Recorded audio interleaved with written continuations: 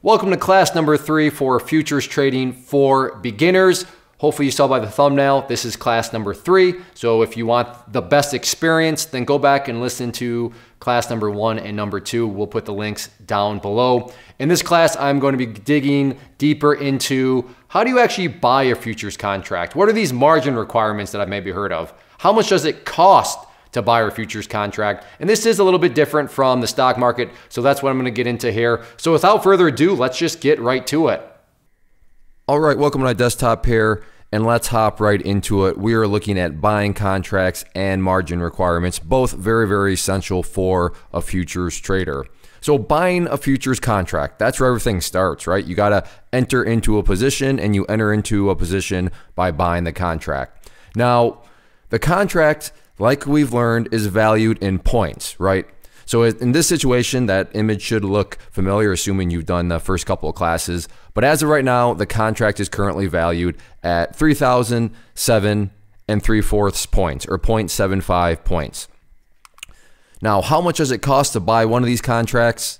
How much money is needed in your account?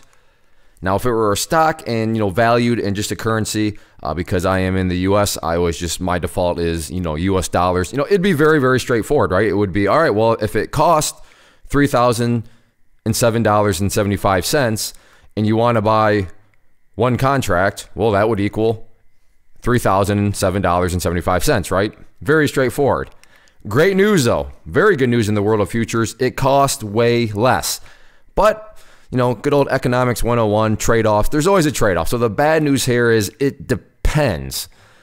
Okay? Well, it depends on what? Now, to answer this, we need to first understand a few more things. And the big first hurdle that we need to get up over and, take firm, understanding of is margin trading. So what is margin trading? Maybe you've seen it out there. Maybe you've seen, different brokers are always bragging about just different things in regards to margin. All right, so what exactly is margin? Well, at a very foundational, very simplistic, viewpoint, all that happens is you make a deposit, right? And this is what you put into your account from your own pocket. So if you have $100 in your pocket and you put it into your account, that is your deposit. And then what happens is there's this little magic wand that happens, and the magic wand within the world of financial markets is known as leverage.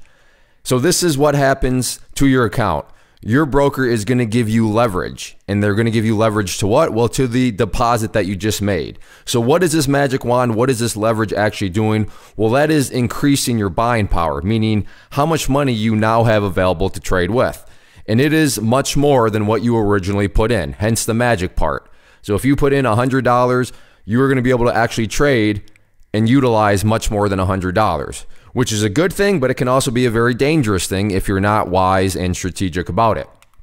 Margin trading, though, at the core, and kind of looking at it, like I said, keeping this at a very simplistic level, is essentially a loan being made to you like any bank would do. So if you've ever gotten a loan from a bank, or maybe you're thinking about getting a loan in any shape or another, that's essentially what's going on here. The main difference, though, in futures trading being it's not a bank that's giving you the loan. It is what's known as an online brokerage, which we'll be talking more and more about.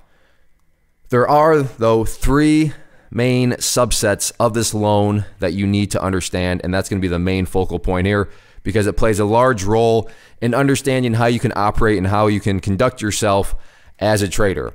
So we need to focus on each one of these, and you're probably going to hear the word "it depends" quite a bit because, unfortunately, yeah, it depends. Like I said, that's the trade-off. The trade-off is you can get involved in these things for much less than other, situations such as a stock.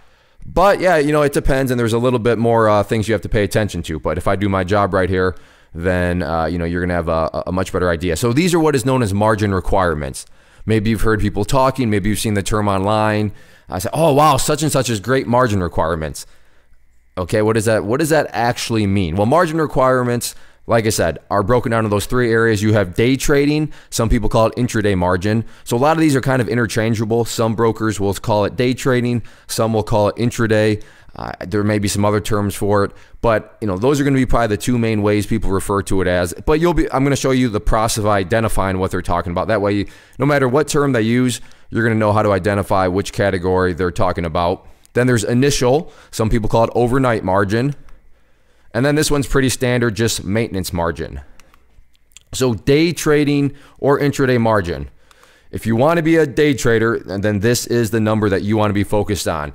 You want to be focused on that intraday margin. You want to be focused, well, of course, if you want to be a day trader, then if a broker calls it a day trading margin, that's pretty self-explanatory. But sometimes it'll be just intraday, but intraday and day trader are the same thing. And again, this is the number that is for you. But first, you're going to need to know this, all right? Because this is very important, and you're going to have to use technology again as your friend. So you need to know what the contract trading hours are. Futures contracts essentially are open all the time, but not all the time. Almost all the time, but not all the time. So that's why you need to first understand, okay, well, what times are they actually open? So like I said, just whatever, and all of them will trade at different hours. So that's why just throw in whatever symbol you're interested in potentially learning more about and potentially trading, and then you're going to find out there. But for our example, we're going to just continue on with the ES. Once again, assuming you've watched the first couple classes, you know that this has been the example we've been carrying through and through. So if you do your research on there, you're going to find that these are the current times. As always, though, these times are subject to change. So that's why I'm all about showing you the process, teaching you the process, so that if these times do change, assuming you follow the process that's being taught to you, you're going to be able to identify, oh, yeah, that information in this presentation is outdated, but the process is not outdated because the process still led me to find what the actual time is. So again, my point here is not to focus on the times, but again, the process. So in this situation, we have CT, which means Central Time, but I'm in the Eastern time zone in the world, so my mind just works better. So I'm going to convert it over. So as far as when the trading starts for the ES, Sunday at 6 p.m. Eastern time. Now, if you are in Chicago, which is why it's based off Central Time because the Chicago Mercantile Exchange, well then yeah, that would be 5 p.m. But like I said, I'm converting it over to Eastern time. And if you're another part in the world, then you'll just have to base off your time zone, figure what that is. But for Eastern, starts trading at 6 p.m. Eastern. End trading at 5 p.m. Eastern, and then there's daily trading halts from 4:15 to 4:30, which is kind of just letting everything calm down for a second. But as you see there, it's only for 15 minutes, and then things open right back up. But of course, there is a closure over the weekend in the sense of, on Saturdays and for, Friday night. So in order now for the day trading margin number to apply to you, this is a strategy you must use. So this is how you have to conduct yourself. Right at the beginning, I said, these are going to dictate how you operate as a trader. Clay, what do you mean operate as a trader? Well, this right here, this is how you are going to have to operate if you want this day trading, this intraday margin number to apply to you. So here we have the trading session. And like we just learned, Sunday it opens at 6 p.m. And then there's that trading halt there at 4:15 p.m. So let's just say that you buy at 8 p.m. or 8:17 p.m. Eastern on that Sunday. At the latest, 4:14 p.m. Eastern, you must hit the sell button. You've got to hit the sell button, okay? So for the cool kid lingo, this would mean that you made a day trade. So again, in order for the day trading intraday margin number to apply to you, this is how it's got to be. You've got to sell. Now, if you don't sell, because I could see that, well, Clay, what happens if I forget, or what happens if, we'll cover that in the next categories of margin here coming up. But if you want to be a day trader, if you want to have this number apply to you, and I realize we haven't gotten to the number yet, but like I said, the number is totally worthless if you don't know when the number applies to you or when it doesn't apply to you. So that's why we're starting off with, well, when does it actually apply to you? And it applies to you if you're making a day trade, and this is how a day trade has got to operate. Somewhere you've got to sell before the market's closed down. So Clay, how much does it cost? I'm trying to be honest with you, so be prepared to feel like this once again, all right? Because I don't want to build any false expectations, but yes, sorry, but it still depends, all right? It still depends. This is probably what you're saying right now. When I found that, it just made me laugh, and it makes me laugh right now, because this is probably how you, just tell me. All right. Calm down. The specific online futures broker you use will determine the number, okay, which is the cost.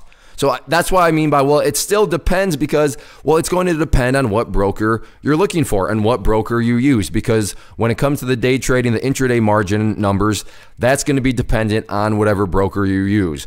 A little spoiler for the next parts of margin, it won't be this I don't want to use the word complicated, but it'll be much more straightforward in that regard. But yes, when it comes to day trading and wanting to be a futures day trader and operate in a day trade type fashion like we just learned about, it's going to depend on what broker you actually use. Now, you're in control, which is always a freeing part. Technology is your friend, so some ideas here to get you started, running a search for best online futures broker. And then, of course, probably insert year, right, to keep it as relevant as possible. Futures, futures broker, day trade, margin requirements. That would be very helpful because you want to know margin requirements, sure, but you can always narrow it down because if you want to day trade, then throwing in that word right there can help you narrow things down a little bit. So I'm not going to tell you the name of this broker that I found because once again, these things can always change. So, I'm all for answering questions in the comment section. I'm all for answering questions, but say, hey, Clay, what broker was that? If you follow the process, I'm sure you'll be able to find them. But that's what I want to stay focused on is the process, because I don't want to sit here and say, use this broker, because for all I know, 5 minutes after I release this video, this broker either changes something or who knows what happens, and all of a sudden, this whole thing's irrelevant. That's why I want to focus on the process. So don't ask me what broker this is. I'm sure you can find them if you follow the process, or who knows, maybe you find somebody that you find even better rates. But here's one I found, and let's now look at all of these and all of this a lot closer. So let's get out our magnifying glass and take a closer look at all of this. So now that we found these numbers, we need one more number for additional context. All right, so I promise we're getting there. We're getting to the key number for day traders and how much does it cost to get a contract, but we still do need one more margin or one more number because you can't buy a futures contract without an account, right? Pretty commonsensical. You need an account in order to buy a futures contract. But you also can't open an account unless you have a certain amount of money. Or in jargon, in trading jargon term, an account minimum. Lots of brokers, well, not lots, all brokers are going to have some sort of account minimum, meaning, hey, if you want to open an account so that you can buy a futures contract, you need to first at least start with this amount. So technology is our friend, and there's like I said, you can get creative, but if maybe you don't have tens of thousands of dollars or anything, and you need to actually focus on, let's see if there's some low account minimum futures brokers out there. Then that would be something you could start with. Is just a low account minimum futures broker. And again, don't ask which one this is, but the one I found at the time that recording and doing research, right there, low minimum. Open your futures account with only $400. So that would be the minimum amount. Now, given I am assuming that you're a beginner to futures, I mean, you are watching a class entitled, Futures for Beginners. I'm going to change up our example from the ES to an extremely risk-friendly contract type known as micros. And as of the recording of this video, I mean, they're not brand new, but they're still relatively new. Like within the past year, they are new. And they're quite frankly very awesome. I'm going to show this. So because of this, we are going to be now focused on the MES. So we've been looking at the ES, but now let's look at the MES, the M just standing for micro. So we're looking at the micro ES, and you can see the name of the title or name of the product right there, the Micro E-mini S&P 500 Futures. So if you were to click on that right there, you would notice a beautiful, beautiful number right there at $1.25. So we're going to go off topic real quick so that this all makes sense and why I think it's very wise to start off with the micros. And warning real quick, if you're skipping around and you just showed up at class number 3 and you're watching this, these numbers may not make sense to you, but if they don't make sense, then I'd encourage you to go back and watch class number 2 because that's where we went over how these numbers all work. But for context sake, let's say that Billy Bob has 3 contracts and he's willing to have a 2-point loss. And he's got a $500 account. So he's got a $500 account, he's got 3 contracts, and he takes, let's just say, a 2-point loss. So looking at this from a ES trade, so up until this point, this has been the example we've been using over and over again, but that would be a 12.5 per tick. Once again, class 2, you should know exactly what I mean by that. So that equates to a $300 loss, or in other words, 60% of his account gone by just having a 2-point loss in the ES. 60% gone. But what about the micro ES? Well, that's $1.25 per tick, so that's a $30 loss, which means that's just 6% of his account. What is the proper number? I mean, that's a whole nother discussion, but the overall idea here, I hope you're seeing is, oh wow, that's a big difference. So micro, that's a great spot to start with all this because The risk can spin out of control. And remember, now that you're understanding what margin is in that magic wand, because of that magic wand, I mean, it can be very beneficial, of course, to the discipline, to the trader with a strategy, but to the trader that just shows up and is kind of running gung-ho and, shooting from the hip and everything else, things can escalate quickly in a bad type of way. So that's why micro, much, now clearly you can still lose money, but it's I think a wiser way to go about it. Or as Warren Buffett said, never test the depth of river with both the feet, right? Just dip your toe in the water. Maybe just dip half of your foot in the water. And the micros are a good way to do that. So continue to move on here. And getting back on topic here, remember, because we're looking to day trade, the column that we care about is right there, intraday margin. So here's an example where this broker is not using day trading margin, they're using intraday margin. So again, just means day trade though. We're using MES as an example, right, as we talked about. So we want to take a look at that row, and then how much is it to buy one contract? Well, for that, right there, we're looking at the column for intraday margin. We care about MES, and $50 is the cost to buy one contract. So we finally arrived. I appreciate your patience in waiting for me to get to that point, but I hope you also kind of see why I took us on a couple different detours first to build some context around this number here. But $50 for this broker, remember, it can be different. There could be some brokers out there, maybe that's $100, maybe it's $70, maybe it's $40. So you'll just have to follow the process to figure out, what broker, has something that you feel comfortable with. But for this one, $50 per contract. Now, these are very, very important. The two must-know numbers. Number one, how much did you deposit into your account? If you don't know that number, I'm going to have to encourage you to improve on your business management skills, because this is a business, right? I mean, you want to treat this seriously, and if you don't know how much you deposited, that would be an issue. But that's the first number you need to know, right? How much did you deposit into your account? And then number two is, all right, what is the at most loss? Meaning, I'm willing to be a bit flexible in my trade. However, at most, I'm willing to lose. And then you're going to, put in some sort of number. So very, very key numbers here. So how to use these numbers here? Again, context. Remember, we said that Billy Bob had $500 and he made the $500 deposit. So the plan is this. He wants 8 contracts of the MES, and at most, he's willing to take a 15-point loss, which is 60 ticks. So my question to you, is this a good plan? I mean, hopefully you're saying, well, that's a good question, because it is a good question, right? We want to make sure that we're not putting ourselves in any bad situations as a trader. So let's walk through these numbers. So the MES point is worth $5, and if he's willing to risk 15 points, that would equate to $75 loss per contract. And how many contracts did he say he was going to have? Well, 8 contracts. So that means in total, he's looking at a potential $600 loss. Now, the key thing here and the value is this is all happening before anything ever happens. Now, if you're running these numbers after you hop into a trade, once again, I have to encourage you to work on your discipline, work on your trade planning skills, because you should not be running through these numbers after you get into a trade. This should all be done before. So I want to make that very clear. These numbers, this little process here that we're walking through, should definitely be done and considered before you get into a trade. So because this is all happening before the trade, Billy Bob says, all right, well, that's a $600 loss. And that means he's going to get a margin call. And what does a margin call look like? Right there. People knocking on your door with baseball bats ready to break your kneecaps. All right, maybe I'm exaggerating a little bit in that point, but that's essentially what a margin call is your broker, because remember, margin, what is margin? Margin is a loan, right? So somebody has loaned you money, and if you get a margin call, that means, they want your money. How so? Well, let's think about this. Billy Bob put in $500. But he just took a loss, or he's risking taking a loss, remember, because he's doing this beforehand. So he's risking taking a loss at most of $600, which means he would owe his broker $100, right? He put in $500. Now all of a sudden, he took a $600 loss.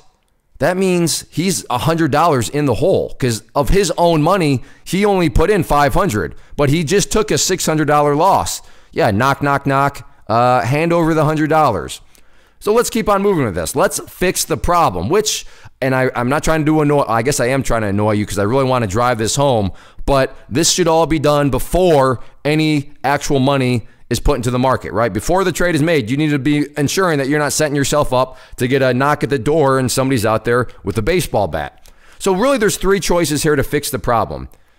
When it comes to the deposit amount, well, Billy Bob could just deposit more money. Deposits the $100, everything's okay. Billy Bob could then decide, all right, well, I'm not going to deposit any more money, so I can either do something with the number of contracts, as in reduce the number of contracts, or when it comes to how much am I willing to risk, right? The distance of the move. Again, distance of the move, if you watch class number 2, that should make perfect sense. Or he can reduce the distance of the move. So looking at the numbers here, let's say that he says, you know what? I'm just going to reduce the number of contracts. So look down there at the 8 contracts, and let's just say he says, you know what? Let me just change that down to 3 contracts. So now all of a sudden, that's $225, right? $75 times 3 is $225 at most. So at that point, now whether or not, well, geez, Clay, that's still a big percentage of his account. Yeah, that's probably true. But that's not the point of this. The point is, just from a margin perspective, he would now be okay. He would not have anybody knocking on his door with a baseball bat. So he could have done it other ways. He could have said, I'd rather only risk 10 points or 5 points. So there's ways you can fix it, with the 3 choices. But in this situation, he's just going to raise it down to 3 contracts. So that is how it all works from a day trading standpoint. Just focus on those numbers. And then when you narrow things down at the end, it's all about the 2 numbers. What did you deposit? And then what's your at most loss? And that's how the day trading operation, that's how the day trading perspective is going to work. But there is that other type of trading out there. So what about swing trading? Now, what exactly is a swing trade? Well, let's look at our timeline here.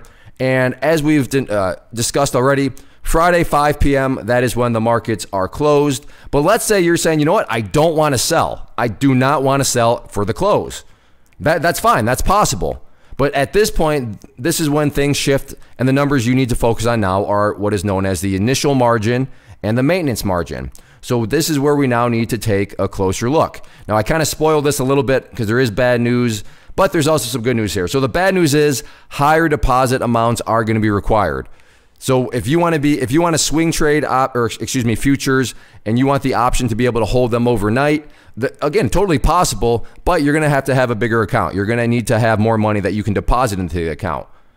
This is, though, actually a good thing, and because it's going to help protect from uncertainty, right? Because when markets are closed, and I'm just making this up, there could be some sort of world event that happens, and all of a sudden that could cause things to get really, really crazy. And because the markets are closed, I mean, there's nothing you can really do about it. So it's wise that they do this. Sure, it's kind of annoying because, I need higher amounts, but it's actually designed to, to protect you, but also to protect them, right? Because the broker's not trying to lose a bunch of money too, because something, your risk management is off. So remember, that's why all this exists, because the broker who is in a for-profit business needs to protect themselves. So they are doing this, sure, to protect you, but at the end of the day, it's done to protect them also, because they want to turn a profit.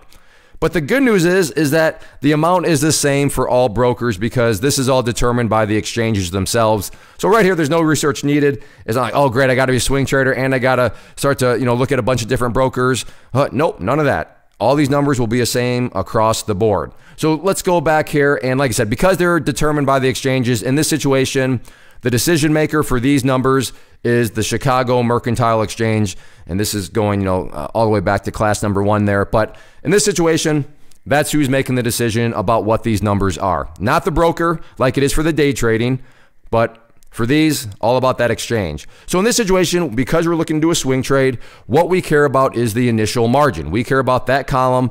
And once again, we're still using the MES as our example. So in this situation, the initial margin right there at $660.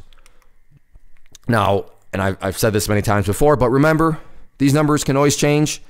So focus on the process. Focus on the process, and you'll be good to go, whether you watch this video 1 hour after I release it, or 1 year after I release it, or 10 years after I release it. Focus on the process. Now, initial margin. Let's go back to our example. Billy Bob had $500.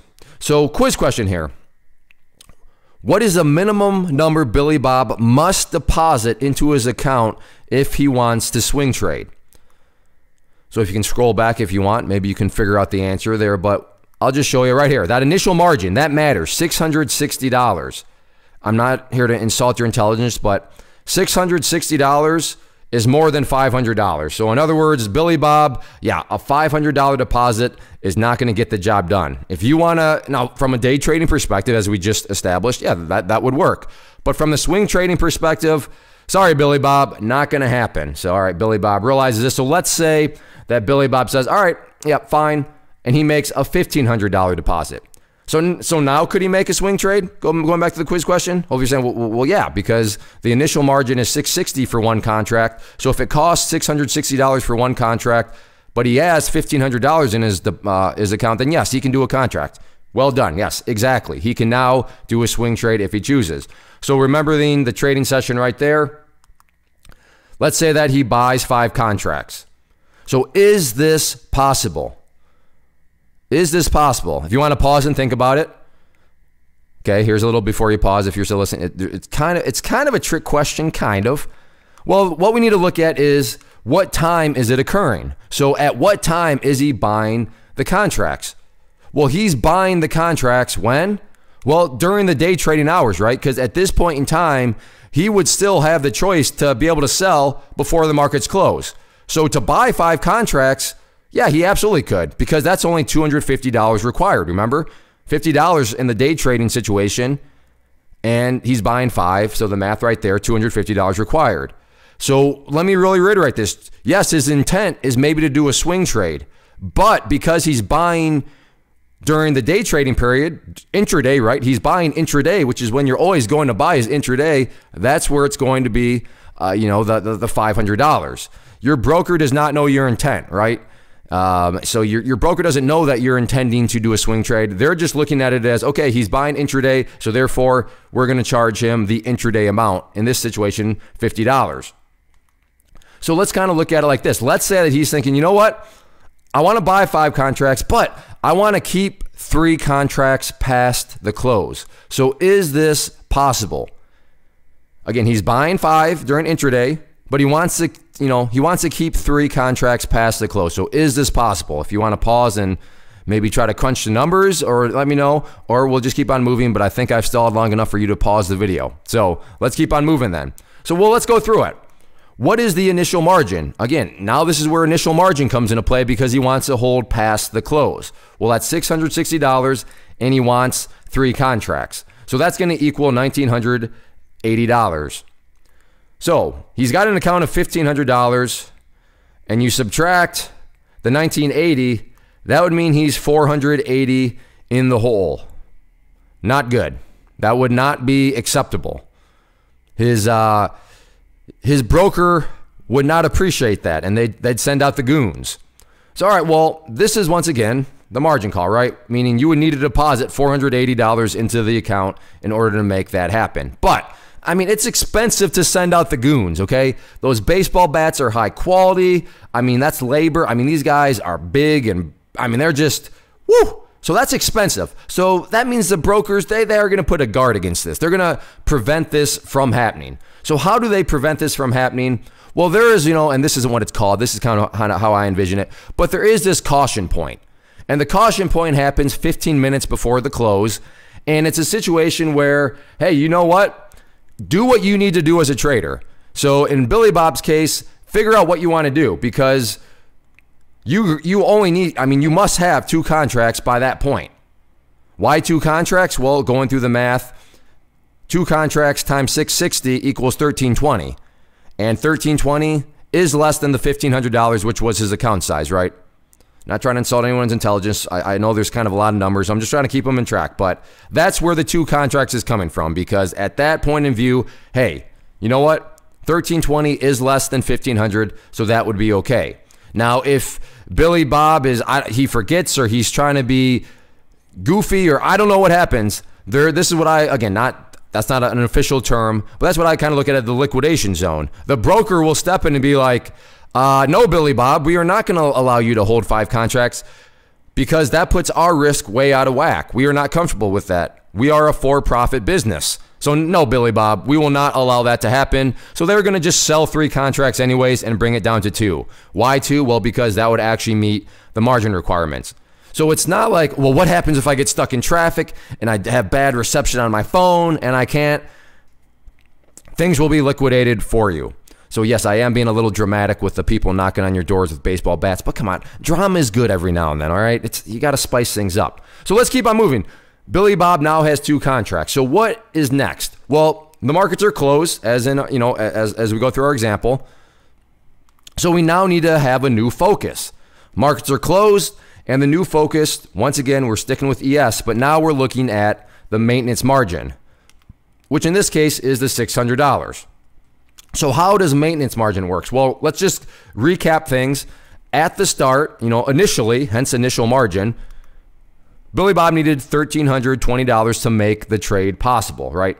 During the next trading session, Billy Bob needs $1,200 to maintain the trade.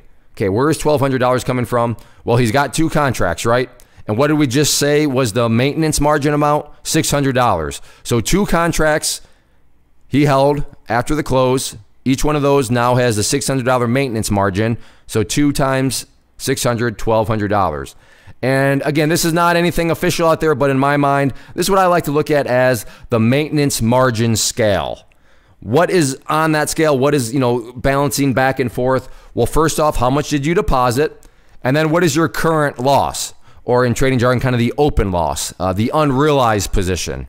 So those are all kind of some trading terminologies that you may see floating around out there. But in this situation, we'll just call it the current open loss. So when things are in balance, hey, that's good. When the maintenance margin scale is in balance, perfect. When the maintenance margin scale is out of balance, that's where you get the knock on the door. All right? So $1,500, and let's just say that his current open trade is losing $250. What is his tipping point? $1,200, right? That's the margin scale that we've already determined. So that's his maintenance margin amount, $1,200. So question number 1 that you need to ask yourself. So walk yourself through these questions. What is the current deposit level? Well, he started with $1,500, right? That's what he deposited. But now he's lost $250. So what is the current deposit level? $1,250. So question number 2, is this more or less than the tipping point? Well, not to insult your intelligence once again, but $1,250 is more than $1,200, and more means it is in balance. So everything is good. Everything is good. Sure, he's taken a loss. Sure, the position has gone $250 against him, but because his current deposit level is still more than the tipping point, everything is still in balance. For those of you being observant, maybe wait a second. Wait, what's going on with these numbers? You're listening. Well, at the start, he needed $1,320 to make the trade, and yeah, $1,250 is less than $1,320. But it doesn't matter. Okay, it does not matter. It does not matter. I'm not going to yell at you like The Rock here, but yeah, it doesn't matter. Why not? Well, I'll give you a chance if you want to pause and kind of just reflect. Why doesn't this matter? Because we are now focused on the maintenance margin, not the initial margin. Maintenance margin. We've made the transition. Initial was just to get us before the close, before that liquidation zone. But now that we're past there, it's all about maintenance margin. So that is why the $1,320 at this point no longer carries any relevancy. It will again in a little bit, but as of right now, it means nothing. We don't need to pay attention to it anymore as of now.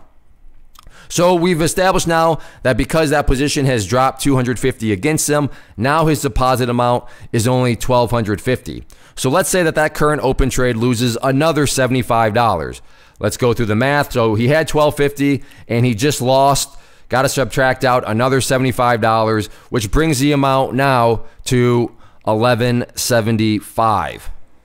So quiz question here. Is there a problem? Is there a problem here? Well, $1,175 is less than the $1,200 tipping point.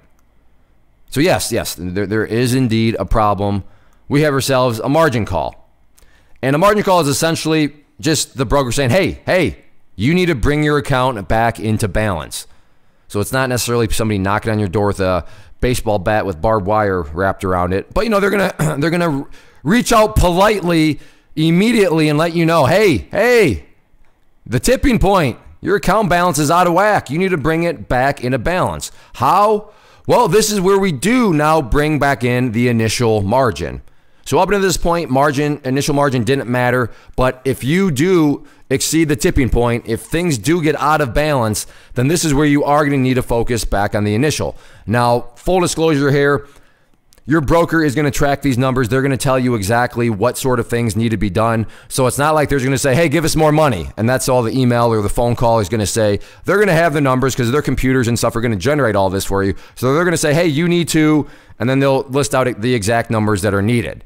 But this is still important just from a general understanding of, how this is actually working. So I'm not saying you need to set up some sort of spreadsheet where you need to, you of course need to know this stuff, but all this, your online broker is going to be having numbers and such that assist you out. So it's not like all this is strictly you with a paper, pencil, and a calculator. But like I said, from a general understanding, it's still smart to know all this stuff. But at this point, once again, because the margins maintenance scale has gotten out of balance, we need to now focus back on the initial margin, which is, as a reminder, that 1320. So there's now 3 choices that you can do this. So because the 1175 is less than the 1200 tipping point, your balance must be brought back to 1320. It's kind of goofy. I understand why they're doing it. You would think, well, why wouldn't you just bring it back to the maintenance margin of account? And I don't know. That's just kind of the way it is. That's how I thought when I first learned, like, wait, what? Why? I would think you'd have to bring the account value back to the maintenance margin account, but no, you have to bring it back to the initial margin amount, which in our example here is 1320. So you have 3 choices and 3 ways that this can be accomplished. First, you can just simply deposit more money. Well, how much more money? Well, in this situation, right, you need 1320. So you still have the 1175 left. So that means you would need to deposit $145 more, and then you would be good. No more margin call. Everything is fine. You could, number 2, just sell one contract. Because if you sold one contract, now only $660 would be required. How is this? Well, think back to the initial margin. It was $660 per contract, and now that you only have one contract remaining, well, that gives you $660. So is that good enough or not? Well, what's our account balance? Well, the account balance is $1175. $1175, is more than $660, so you would be good to go. And then the third way is just simply exit the trade. And in this situation, your account balance is now just simply $1175, which you could use for new trades. So those are the 3 situations, 3 different ways that you could, bring the scale back into balance. But just to really reiterate, as soon as it gets out of balance, then all of a sudden, just like that, the initial margin number comes back into play, and you need to be focused on that. So certainly a little goofy there. Not quite sure. I suppose I could research the history of why they do that, but it's something to clearly do with the risk, and that's how it makes probably the most mathematical sense for the broker to balance and mitigate the risk, because once again, they are a for-profit business, and when they're loaning money, they would like to actually make money, and they need to protect themselves. So that's all how that must work out for them. But overall, that is how margin works. That is how much it costs to buy a contract. 3 types of subsets of margin, and depending on what you're looking to do, day trade or swing trade, that's going to dictate what sort of numbers you need to be looking at. So let's go back to me at the desk. So you are all set. You know what margin requirements are. You know how to buy a futures contract. You know what it actually costs to buy a futures contract, and all of the above. Before I go, a final request on my part. If you found this course and this class helpful, hit that like button, leave me a comment down below. That really helps out. And if these things get enough likes and comments, then I'll do more videos like this, and I'll put out more free classes like this. But it's just a matter of, is it even worth my time? But a good way to gauge if it's worth my time is to look at those likes, look at the comments, and if people ultimately subscribe to the channel, that's also very beneficial. So like I said, if anything, hit that like button, leave a comment down below, and hopefully subscribe to the channel. But at least those first two things really go a long way. So hopefully this helped you out. Hopefully you have a much better understanding of futures trading, and I'll see you back for the next class. First off, thanks so much for watching the entire video. Real quick, before you go, I want to invite you to a live webinar, web class, training, workshop, online event, whatever you want to call it, but it will be me live revealing to you what I've discovered that has allowed me to transform myself from being an employee to being my own boss, including how I had only one losing day out of 73 days in total. I'm going to cover 3 keys that have helped me unlock profitable consistency within the markets. The first key is super weird, but in a productive type of way. The second key is super awesome because it quite literally is wired into our DNA as humans, making it very easy to use. But in a cruel way, this becomes a pitfall for many traders. I'll explain it all though, including how to avoid the pitfall that it creates for some. And yeah, the third key, when you hear it, sounds way too good to be true, but it's not, and I'll show you how it all works. Then at the end, I open it up for a question and answer session that is, again, totally live. Even if you can't make the live session, please still sign up as it will be recorded, and you can go back and watch the replay that I will send you. Click the image on the screen or click the link down in the description box so you can get the date and time and claim your spot, which I should note is limited due to the fact that this truly is a live event. If you have any questions, let me know. If not, I'll be seeing you soon.